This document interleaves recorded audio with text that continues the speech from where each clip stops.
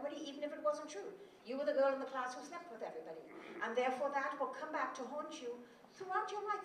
It diminishes your career, it stops you from progress, it stops everything. It's a kind of perpetual, lifelong bullying.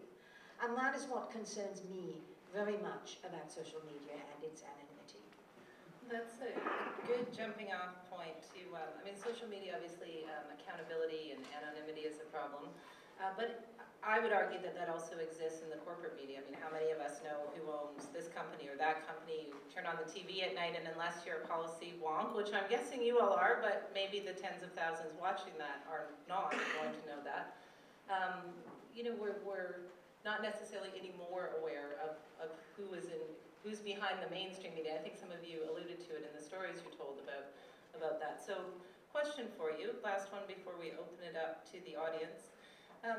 Of the key federal policy decisions before Parliament or the CRTC right now, related to media or social media access for Canadians, which one or two are you most concerned about and why? And are there any policies that are inspiring for you, either in Canada or, just to make your answering a little bit easier, also abroad, because there's lots happening around the world right now. And Elizabeth, maybe we'll start with you. Well, I'm going to try very briefly, with Andrea's permission, to focus very much on the changes in the Canadian media landscape over my lifetime, certainly as an aware Canadian. You go back to Senator Keith Davies' report in 1969 about the fact that our Canadian media was being bought up by fewer and fewer people. Tom Kent's report in the 1980s described the extent of corporate concentration of media ownership in this country as monstrous. It's, you know, this panel is on democracy and media. This is the biggest threat, I mean, other than the obvious ones that we see in terms of partisan politics, but to an aware, effective, engaged citizenry, a co-opted media is a disaster. And Tom Kent talked about it in 1980s as monstrous, and that was before Conrad Black started buying up everything. So if you want to look at a country with a significant problem and a lack of diverse media voices, I mean, we have Rabble, we've got the Tyee, but I'm talking mainstream media. So all the major dailies in British Columbia are owned by Post Media. The CTV and Globe and Mail are Post-Bell Media, they're rather Bell Media Enterprises. Then you've got Post Media. It used to be all one thing, right? It used to be both the newspapers and a lot of the global TV and radio stations.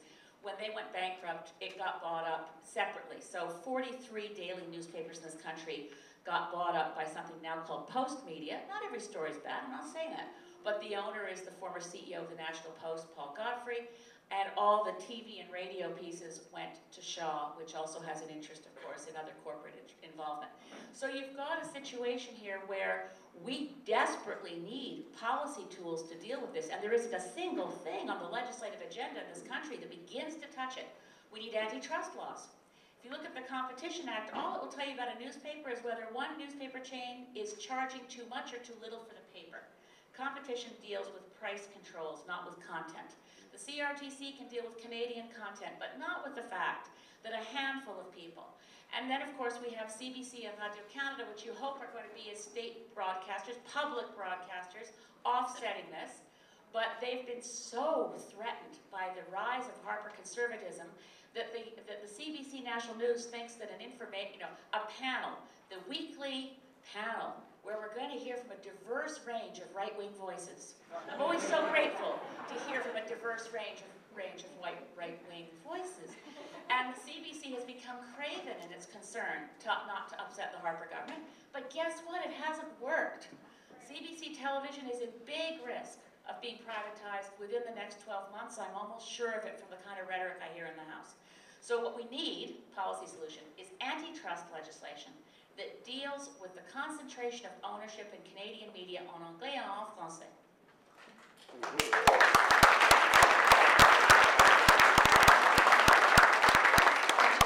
You did a good depth on that. Is there a country you can point to that has effective antitrust laws? If you look around the world, you look at the range of newspapers in Scandinavia, in most European centers. You know, you've got, the US obviously is not the model, but the US is the working model at the moment of the Harper government. We're looking at the loss of public broadcasting from CBC, and we don't have any, and the other one piece I'll throw in that the US did first, it was under Reagan that they changed the FCC rules to say that you no longer had to have fairness and balance and coverage. That made room for Fox News. Within the last 12 months, the CRTC was considering getting rid of the requirement, which we pushed back through a public outcry, but getting rid of the requirement that things broadcast in Canadian media had to be the truth. And they nearly changed it to you couldn't knowingly publish things that weren't true, knowingly broadcast things that weren't true.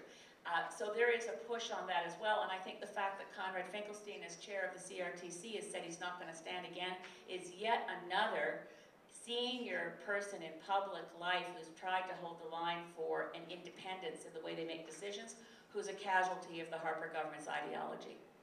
Excellent. It's almost like I fed you the answer, because I wanted to make sure if you're Googling antitrust laws, you know there are many other versions than the United States version of it. Hedy, do you want to talk to us about policies? I'm going to just follow up on Elizabeth. I know you asked us a Can particular... you pull the microphone? I know you asked us a particular question, but since Elizabeth opened that door, Good. I would like to say, I was in Belgrade sometime in summer, and I turned on BBC, and there we were, Rupert Murdoch, with the tapping phones and cell phones, and this is not just about what happened as a result of the media falling over all the celebrities and the MPs, etc. But if you consider that the media has three most important things that we need to look for in the media. One, to give us information, but two, a free and unfettered media is the hallmark of democracy. It's one of the pillars of democracy.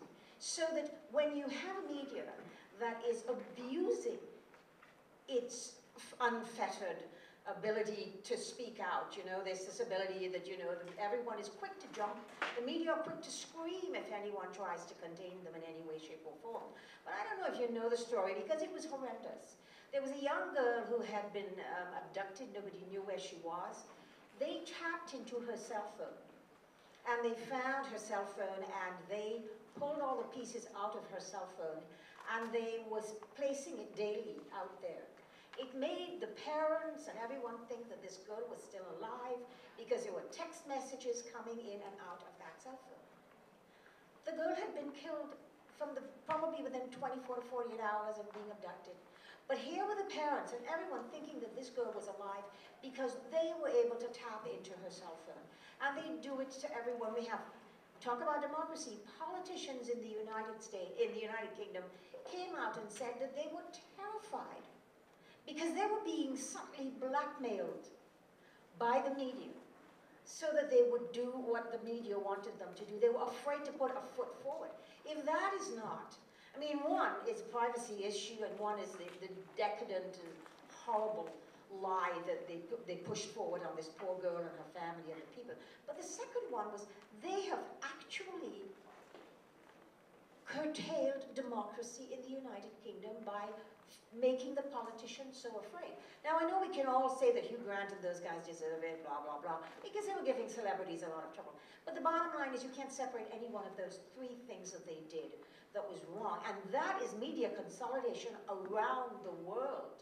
Rupert Murdoch owns in the US, in Australia, in New Zealand, in the United Kingdom, and consolidation of the media is a problem. And I belong to the OSCE. I'm the gender representative of the Organization for Security and Cooperation in Europe. And there you can also see another trend in media where journalists are shut up. So we've got the exact opposite going on in some countries in Europe that are moving forward, trying to become members of the European Union.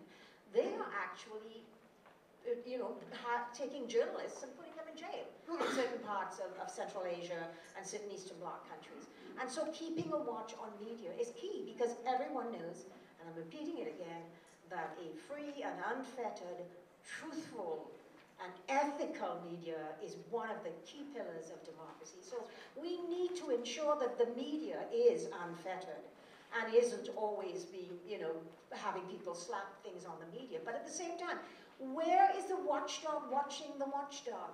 If tomorrow Elizabeth trips as she's coming down the stairs because somebody put up some sticky stuff and she didn't see it, it's going to be because she has a problem with her hip and she can't walk, therefore she shouldn't be a politician because she's therefore disabled, blah, blah, blah.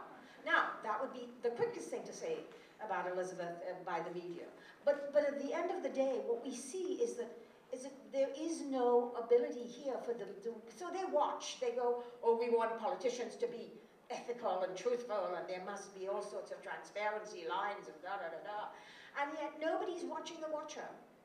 I mean, I blogged on this. No one is watching the media to look at ethical structures within the media or surrounding the media that would ensure this.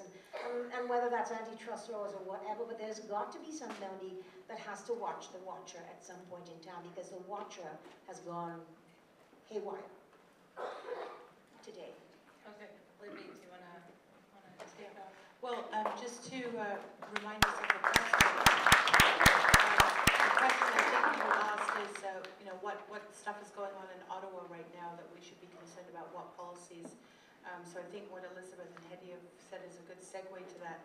Just first of all, on social media though, I do have a slightly different view than what was my two panel members have said earlier.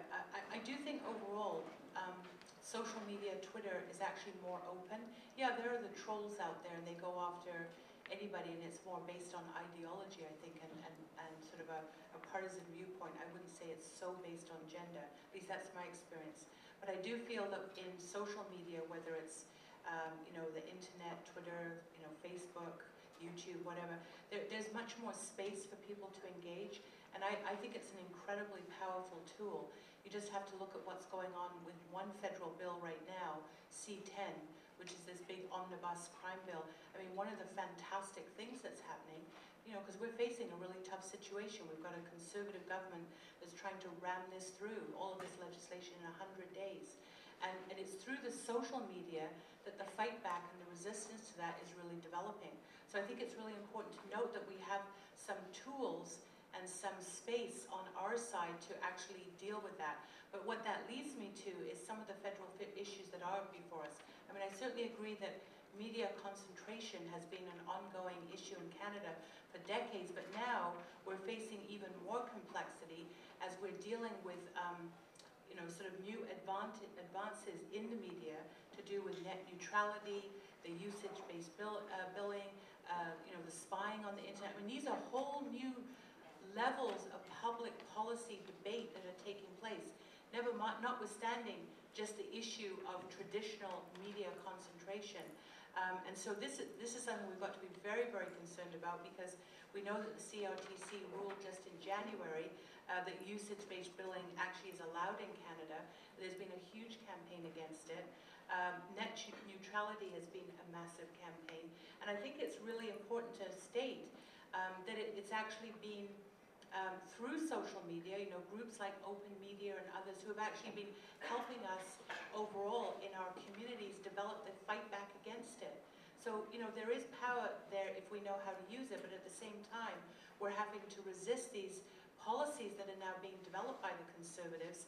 I mean, the latest one, the bills that we have now on a sort of surveillance on the internet, I mean, even Jennifer Stoddard, who's the Federal Commissioner of Privacy, has come out with an open letter saying how much she's concerned about the impact on privacy rights in Canada. So, I mean, I do think we've got 2 or 3 things in Ottawa right now that are enormous in terms of our ability to access the media overall and to have, in effect, a level playing field.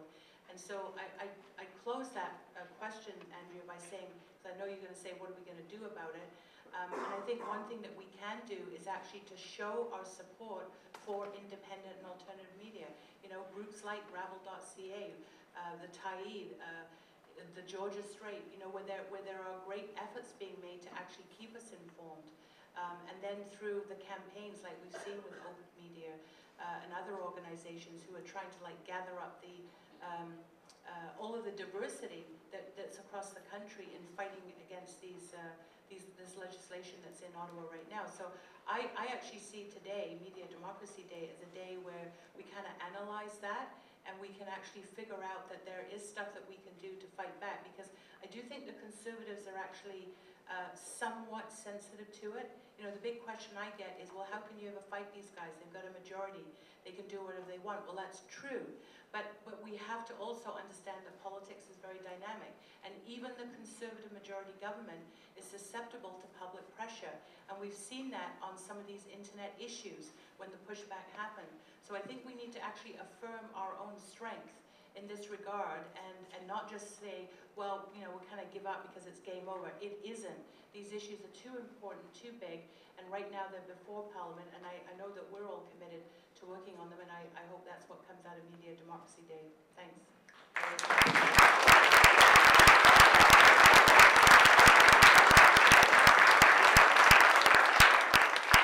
Okay, as promised. Can we just elaborate on that just a little bit? Because I don't know if everyone knows about this bill.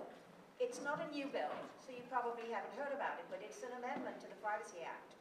And what it's going to do is it's going to do warrantless. In other words, the authorities will not need a warrant to do electronic surveillance of what it is you are looking at home on your internet. And that is where all of the rights are thrown out, all of your privacy rights. It also lessens, if you wanted to be practical about it, it lessens any kind of financial information you may have will be open and subject to thing. But the fact that it is a warrantless, you do not require a warrant to do this. Obviously, if somebody is suspicious and people think that they're terrorists or whatever, there's a warrant and there has to be due reason for doing this and the police have to get a warrant. This is warrantless. And this is what is so very, very scary about that. And I think that's what Libby was talking about. It's invasive, and it's completely, and the authorities are not named as poor authorities who constitute authorities. Authorities could be anybody. And so I just think that, and you don't have to have prior consent. You have no recourse. They don't even say, look, you know, we don't need a warrant, guys, but we're going to go and investigate what you're viewing. They don't even need to tell you. Yeah, they can just do it. And so this is something that we need to be really aware of, and you need to be aware of, and you need to start going onto social media and talking about it and dealing with this. I mean, everyone knows about the ISPs, but CRTC has kind of backed a little bit off that, where the little guys like Netflix and stuff are being, in terms of media consolidation, in terms of Bell and Shaw wanting to stop little guys and from the little companies from doing ISPs, and they're trying to consolidate it again. So, I mean, being watching and being very wary and very careful and being on your guard is really important in this new era. Okay, quick question for the audience. How many of you are aware of the online spying portion of the bill? Okay, that's very good news. And for those that aren't aware, Riley, where would they go to find more information? Stopspy.ca.